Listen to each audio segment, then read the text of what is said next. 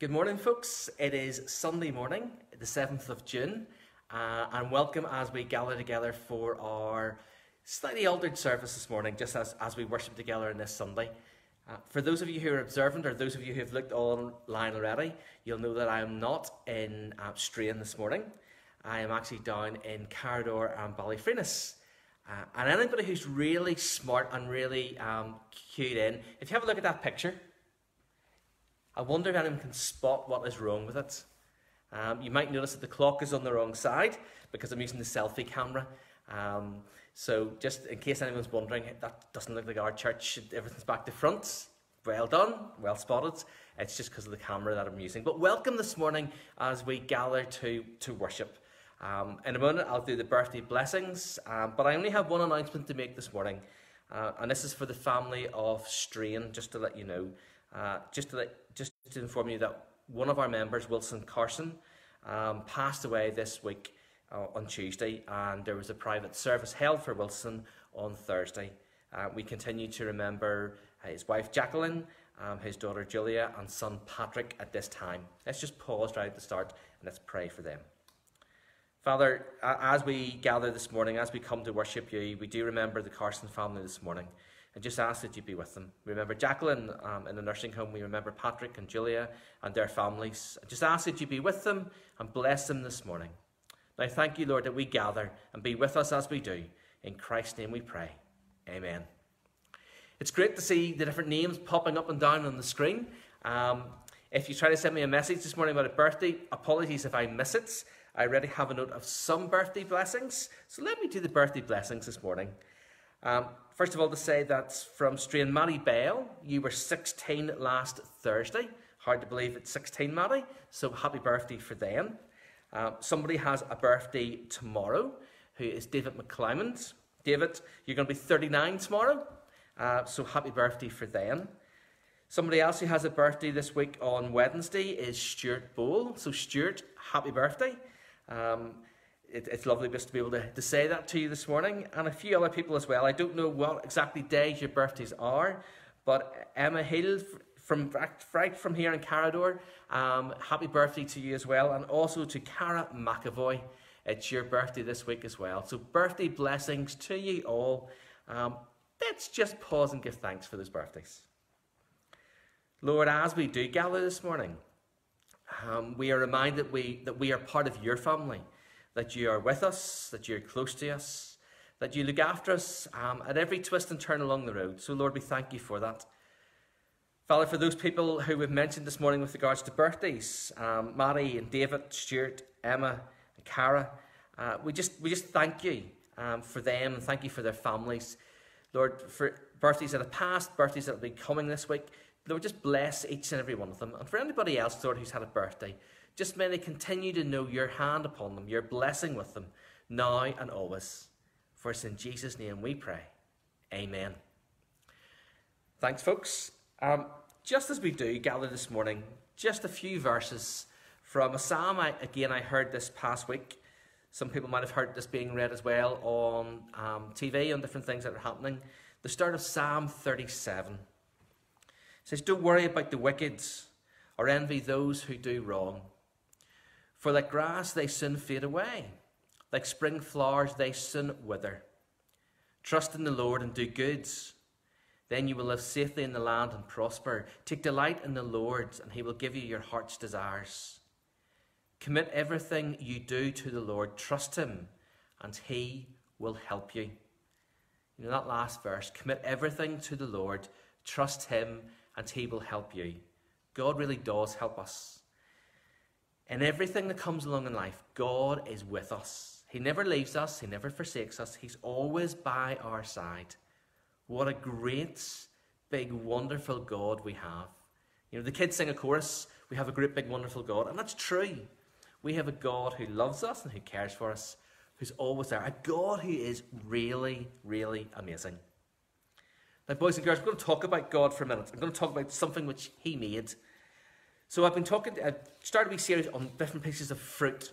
So far we've had a banana and we've had an apple. Herbie, do you like an apple? No. You do? I see. Really good for you. No, no, that's yeah. You've got to watch your teeth when you're doing it.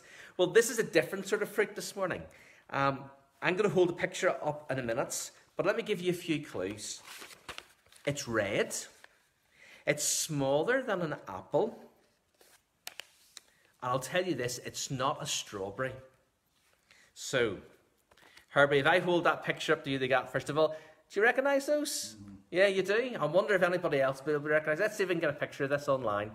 Now, I wonder if anyone knows what those are. Have a think for a minute. Sometimes you might eat them as they are. Sometimes you might turn them into juice. Or maybe you'd like to turn them into a sauce and put it on some turkey at Christmas time. They're cranberries. Like, I didn't know some things about these cranberries, and I learned something amazing about cranberries this week. Herbie, this is something for you. Yeah, do you think they're cherries? Yeah, they look like cherries, so they do. Picture's deceiving, you can't really tell the size from a picture. Cranberries are amazing, because whenever God created and designed cranberries, he designed them with a little air pocket in them. So that as cranberries grow, the air pocket grows as well. So that whenever it comes to harvesting cranberries, they're harvested in a really unusual way. So they've grown in the fields, and they grow quite low down in little bushes. And then when it comes to harvest time, the fields that grow cranberries are surrounded with banks. And the reason they're surrounded with banks is because whenever they come to do the harvest, they flood the fields. And whenever they flood the field, what they do then is they stir up the water and they make it all choppy. And that shakes the cranberries loose from their plants, so that, if you can see in that picture, let me cover my face a minute. It's a better picture than looking at me. The cranberries float to the top of the water so that the farmer can gather them together. Isn't that incredible? How God created cranberries and then how we harvest them. He made them float. He designed them in a way that would happen. You know, one of the most famous Bible stories, boys and girls, involves something that will float. Something which God designed, which he got somebody to build, that would float and would look after people and look after his animals. Noah's Ark. Think about it. People hadn't seen rain. People hadn't really had that experience. They'd never seen a flood before. And all of a sudden, Noah starts building this ark in the middle of nowhere. And people wonder what's going on. He tells them there's danger coming, but they can be saved if they get on the ark. God created it and designed it. God sends all the animals along to stay in the ark to preserve them. And then Noah speaks to the people, but they don't listen. God was angry with the people because of what they were doing. But he saw Noah and he wanted to save Noah and his family. He wanted the opportunity for people to be safe. People just needed to trust God and get on the ark. Unfortunately, most of them didn't. But God made it that they could be saved. God made and designed something to keep them safe. He made something that would float and take them through all that was lying ahead. God does the same with us today. God holds on to us. God holds us close. He wants to look after us. Boys and girls, it's really unusual times that we're living in at the minute. There's no school going on. You can't go out and play with your friends the way you normally would. People are not coming into your house. Maybe you're meeting outside in your front garden. Maybe you're in the back garden. Maybe you're shouting across the street to your friends. We just can't do things the way we used to. But God is still with us. And God is still looking after us. We just need to trust God. A little small word, but which takes an awful lot to do. Just remember that this week. And as you think about school and about trying to get back to school, just remember God loves you and cares for you, and he is with you every step of the way. Let's just pause and let's pray together. Let's pray, boys and girls, for you this morning. Anybody who's in P7, you got your skills this past week. But I know there's some boys and girls didn't get their skills. So let's pray for those who didn't get their skills. And let's just pray about a few other things this morning, just as we meet together. Let's pray. Heavenly Father, thank you for how you designed everything. Thank you for how you've made everything. God, you are wonderful. You are great. You understand everything, the things that we don't. We thank you for how you've made cranberries, that they can float and how they're harvested. But Lord, we thank you for how that reminds us of the ark, how you designed something to float to save Noah and his family and all the animals because you loved them and cared for them. And Father, you love and care for us, so thank you that you're with us all the time. Lord, for the boys and girls who got their skills this past week, for those who are in P7, thank you for that. Thank you that they've got their skills. Lord, for those few who haven't got a skill yet, we just pray that you'd be with them, that you would just remind them of your presence, remind them that you are looking after them. And Father, we pray that this would get sorted out sooner rather than later. Lord, thank you that again it's Sunday, and be with us as we continue to worship you, we pray, in Christ's name. Amen. Thanks, boys and girls, for listening. I'm going to read God's word now, so if you want to listen, please listen on. I'm going to read something again which I read last week. I'm going to read a slightly different translation this week, but we're going to read together again Ephesians chapter 6, verses 10 to 20. This is what it says. A final word. Be strong in the Lord and in his mighty power. Put on all of God's armour so that you will be able to stand firm against all strategies of the devil. For we are not fighting against flesh and blood enemies, but against evil rulers and authorities of the unseen worlds, against mighty powers in this dark world, and against evil spirits in the heavenly places. Therefore, put on every piece of God's armour so that you will be able to resist the enemy in the time of evil. Then after the battle you will still be standing firm. Stand your ground. Put on the belt of truth and the body armour of God's righteousness. For shoes, put on the peace that comes from the good news so that you will be fully prepared. In addition to all of these, hold up the shield of faith to stop the fiery arrows of the devil. Put on salvation as your helmet, and take the sword of the Spirit, which is the word of God. Pray in the Spirit at all times and on every occasion. Stay alert and be persistent in your prayers for all believers everywhere. And pray for me too. Ask God to give me the right words so I can boldly explain God's mysterious plan that the good news is for Jews and Gentiles alike. I am in chains now, still preaching this message as God's ambassador. So pray that I will keep on speaking boldly for him as I should. Amen. The end of Ephesians 6, verses 10 to 20. Let's pause. Let's give thanks for God's word. Let's ask him to speak to us. Let's also remember everybody else who's doing the same thing this morning as they're streaming. Let's remember our moderator as he puts together his first service for this morning. And let's just talk to God. Let's pray. Father, we thank you for your word. We thank you for what you have given to us, how you speak to us through it, how you guide us and direct us, how you encourage us, how you discipline us, how you tell us off when we do things that are wrong, how you build us up and bring us closer to you. Lord, your word is incredible, and we thank you for it. Help us, Lord, just to take time to read it each day, to listen to you, and to hear what you are saying to us. Father, we know that we're not the only ones doing this morning, that we're not the only ones coping with this pandemic. We know that right away around the world, it is all the same. So, Father, for churches and groups of believers, wherever they may be this morning, whatever way that they are trying to get your word out, either through this or through a different medium, please be with them all this morning. We pray for all those who are working the technology, Lord, that it would work. We pray for all those who are speaking your word, that you would give them your words. Lord, just that even in this time of trouble and despair, that your word would bring peace and comfort to many. That people, Lord, who don't yet know you as Saviour would simply trust you this morning. Father, remember our new moderator, David Bruce, this morning, and we remember his first service as it is transmitted. Again, Lord, we ask that you would bless that service, and that you would use it in a mighty and a powerful way. And just that you'd be with David over the time that lies ahead, that you would give him wisdom, Guide him and direct him. And for William, Lord, as he steps back now, that you give him a time of rest with his family. Lord, we continue to remember our church family. That's the church right the way around the globe. And Lord, I ask that you be with each and every one of them this morning.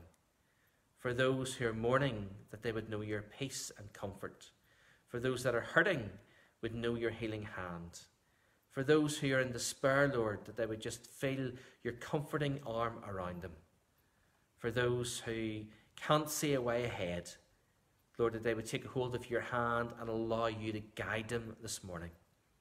And for all of us, Father, that you would help us as we seek to help each other, that you would guide us in that. So, Lord, thank you. As we come now to your word, we pray in Christ's name. Amen. Just take a wee drink. Folks, this passage in front of us is very familiar. It's one I'm sure you've heard time and time again. I know it's one that I have preached about in the past before. And we read this passage last week, and we started into it last week. But again, there are still so many things that this passage can say to us. I left it last time at the belt of truth and talking about what the truth of God is. Let's just remind ourselves about that. God always speaks truthfully to us. God doesn't tell us lies. If he said something, we can, as we would say, we can count on it, or you can bank it. Because if God says it, it's true. How many of us can say that about ourselves, that we always speak the truth? You know, we do tend to manipulate and change things at times, don't we, to suit our own purposes. We maybe leave things out because we're afraid of hurting somebody. We maybe add something in, again, for the same reason. We don't want someone to be hurt. You know, it's very easy for us to twist the truth. When we think about this passage, when it says about putting on the belt of truth, it reflects back to what comes before it, that we are fighting an enemy which is not flesh and blood, but which is evil of the unseen worlds. That's the way Paul puts it. The evil rulers and authorities of the unseen world. When you think about that for a minute in relation to truth, when you think about how God always speaks truth, look at what Satan, the devil, did right at the very start. You know, when you go back into Genesis 3, it says, the serpent was the shrewdest of all the wild animals the Lord God had made. One day he asked the woman, did God really say you must not eat the fruit from any of the trees in the garden? See, right at the very start, Satan starts to twist and distort what God had said. And then whenever Eve had replied, Satan again comes back with another lie. You won't die. But they did die spiritually. Their relationship with God was changed forever because of that sin. So whenever it says about putting on the belt of truth, that's an exact opposite to what Satan does. He wants to tell us lies. He wants to destroy the truth. God wants us to hold on to the truth, to hold it firm, because the truth is what we have. The truth is that God made us, whatever way you look upon that God loves us and God cares for us, that God is always there for us, and that God, right at the very beginning, whenever things started to fall apart, again put something in place for us, which Satan would try to deny. Now that comes down to righteousness. So you have put on the belt of truth, and then you have the body armour of God's righteousness, or the breastplate, as some translations put it. What is righteousness? What does that big word mean? It means being right with God. It means getting our relationship with God fixed. And you see, right at the very beginning of Genesis, God had a plan. God always had that plan. Because Genesis 3, the serpent tells a lie to Eve. She goes on, he tells another lie. Eve eats the fruit of the tree of the knowledge of good and evil. She shares it with Adam. And then whenever they speak to God, they know that they have done wrong. And then God turns to Satan and says this to him. I will cause hostility between you and the woman, and between your offspring and her offspring. He will strike your head, and you will strike his heel. That is often seen as the first reference to the coming of Christ. He will strike your head. He will destroy you. You will strike his heel. Yes, you will try and hurt him. He will be crucified on a cross. But he will defeat sin. He will make things right again. You see, this armour is a process that we go through. Some people go through this process really quickly. Some people take years to go through this process, where they eventually realise what God has done for them and come into fellowship with God. We start off, first of all, by realising who God is. That God is exactly who he says he is, that he is the creator of this world, the creator of us. We then have to realise that God has done something for us to make us right with him. Let me give you another reference for that. Isaiah 53, verses 5 and 6. But he was pierced for our rebellion, crushed for our sins. He was beaten so we could be whole. He was whipped so we could be healed. All of us, like sheep, have strayed away. We have left God's paths to follow our own. Yet the Lord led on him the sins of us all.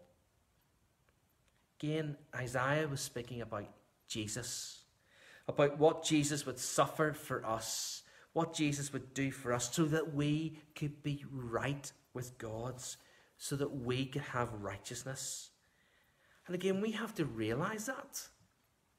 We have to realise who God is, the truth. We have to realise that he gives us righteousness, that he has given us a way where we can get to know him, a way whenever we have our relationship with him fixed, healed, restored, whatever word you want to use for it. What comes next in the armour? For shoes, put on the peace that comes from the good news so that you will be fully prepared. Peace that comes from the good news. You know, I've listened to friends and I've listened to different people in the past before who said that they went through periods whenever they had no peace, whenever they felt so troubled, whenever they knew that their life wasn't right and they were battling against God. Sometimes we call that the conviction of the Holy Spirit. We say that's how God works in your life to tell you that you need him. And some people will tell you about how for weeks on end they are just tormented because they know that they're not right. They know that there's something they need to do. And once they realise that and they give themselves over to God, they have peace. They have a comfort. It's like a weight lifted off their shoulders. Let me read this to you from Philippians. Don't worry about anything. Instead, pray about everything. Tell God what you need and thank him for all that he has done. Then you will experience God's peace, which exceeds anything we can understand. His peace will guard your hearts and minds as you live in Christ Jesus. Peace. Only God can give us that peace. And we understand that peace from reading his word and just from letting God speak to us. Have you put on the shoes of peace yet? Or are you still walking on stony ground on bare feet? Are you troubled? Do you battle against what's going on in your heart and in your head? Give yourself over to God's peace. You see, we often talk about, it's one thing having knowledge in our head. We have to let it get into our hearts. It has to get into here first anyway. We have to start and read God's words and listen to what God's saying. It has to get into here. And then God brings it down into our hearts. And God's Spirit works in us to let us give ourselves over to him. So let me read. For shoes, put on peace that comes from the good news that you will be fully prepared. In addition to all of this, hold up the shield of faith to stop the fiery arrows of the devil. There's an action there. There's something that actually happens. It says, hold up the shield of faith. Now, not many of us have seen in real life a battle going on which involves armour. Maybe you've been to a reenactment and you might have seen it. Maybe you like to watch movies of it all. Sometimes on TV we see all of these. And maybe you've watched something which you see soldiers who are fighting who are wearing armour. Do you see any of them who are carrying a shield having it dragging by their side? Do you see it clipped onto their belt whenever they're fighting? No, you see it in their arm and they're holding it up and they're using it. They have to lift it up so that it can work. Paul calls that the shield of faith.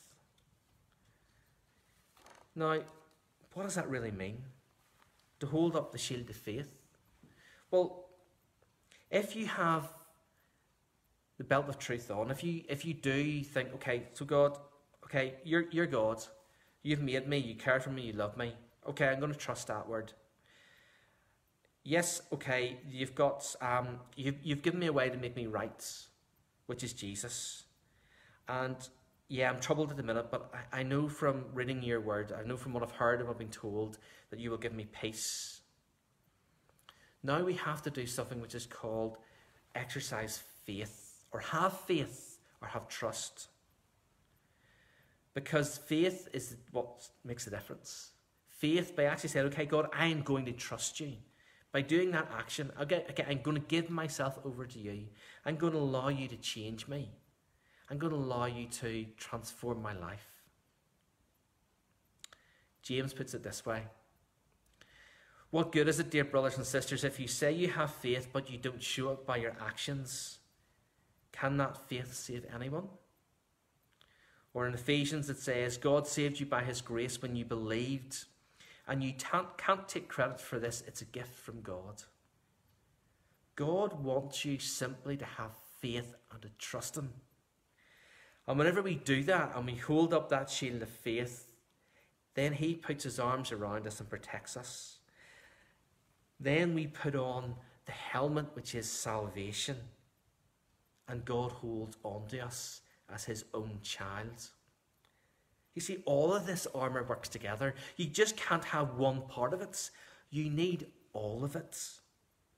All of it for it to work together. All of it for God to change and transform you. You see, we forget that to be a Christian, to be a follower of God, we've got to lay ourselves bare before God. We've got to let God into every part of our lives. Not just a little part, not just today, which is Sunday, but every single day, every single part of our lives. He's going to change it all. My old self has been crucified with Christ. It is no longer I who live, but Christ lives in me.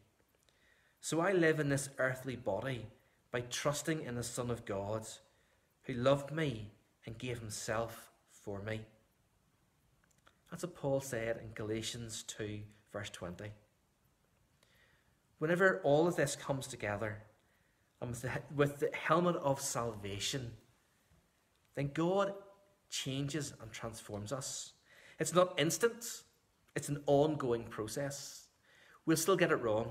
We'll still stumble sometimes. We'll still fall. Maybe we'll want to turn and run away. But God holds on to us. And the armour is there to help us. Yes, it's a process we go through as we approach salvation, but then once we've let God into our lives, we need to keep reminding ourselves of the truth of God's word. We need to keep reminding ourselves that we've been made right because of what God has done for us. We need to keep reminding ourselves that we have God's peace in our hearts.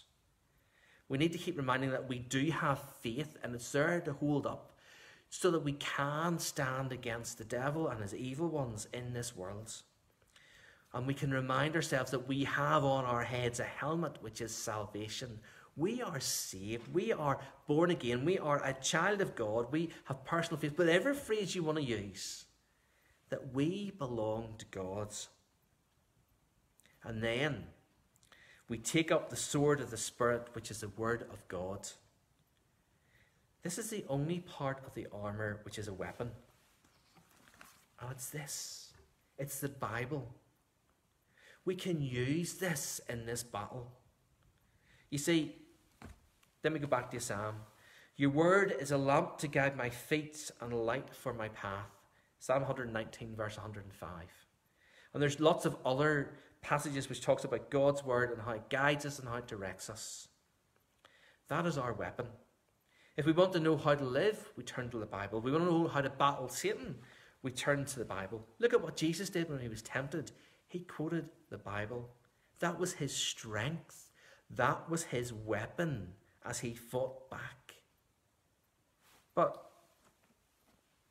this is no good to us unless we open it.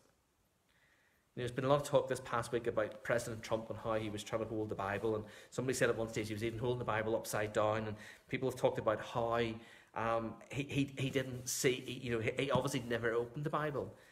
There was a man on, and he talked about how to hold your Bible. There was a bit of fun in it, but he talked at the end about how to hold the Bible like this: open Bible, open heart. And that's so true. When we open God's Bible and we read it, God starts to open our hearts and change us and transform us. God guides us through this. He leads us through this. He tells us off through this. He encourages us through this. He tells us that we are not alone, but that every step of the way that He is with us and He is fighting for us. And we are told, if God be for us, who can be against us? This is everything that we need. I wonder what you like this morning. Have you started to put on that armour yet? Have you started to realise what God has done for you? If you haven't, I would urge you today, really, truly, consider what God has done for you. The sun is shining outside. Well, it is down here in Cairo at the minute. It might be a bit windy, but just look at what's around you. Open your eyes and see the wonder of God's creation. How can we deny God when we see this? Start to realise what God has done for you. And just open your heart to Him. He wants to change you. Have a little bit of faith and let Him do that. And for those of us who've already done that, life is difficult. Life is a battle. But let's remember something. Satan can't be everywhere at once. Let's not give him more power than what he's got. He's the fallen angel. So if he's bothering somebody else, he's not bothering you. Yes, he has other angels around the world. But we are in ourselves. We like to go our own ways. We like to do our own things. So there's a certain amount that is built into us which always rebels against God. But remember, my old self has been crucified with Christ. It is no longer I who live, but Christ in me. If you've put your trust and faith in God, He's living in you, and He wants to change and transform you. Just let Him into every part of your life. Break down the doors. Let Him get into all those dark corners that you're hiding. Let Him shine His light, and let Him change you. You will not look back. We have a great and a wonderful God who will guide us and direct us if we let Him. Your word is a lamp to guide my feet and a light for my path. How will God guide you this week? Let's pray. Father, thank you for how you equip us for life. Thank you for everything that you give to us to help us, to encourage us, to build us up. Lord, help us to put that armour on day by day. Not just one part of it, but every part of it. Help us to use it all, because we need every part of it, Lord, to be able to stand for you. Lord, when things are difficult, help us to draw strength from you. When things are getting us down, help us to turn to you. When things are going well, Lord, help us to keep turning to you and to keep drawing strength from you. And in everything, Lord, we acknowledge that you are wonderful and great, and we are here because of you. So, Father, we thank you. Help us this week, we pray. In Christ's name. Amen. Thanks, folks, for joining with us this morning. It's been great to have you along.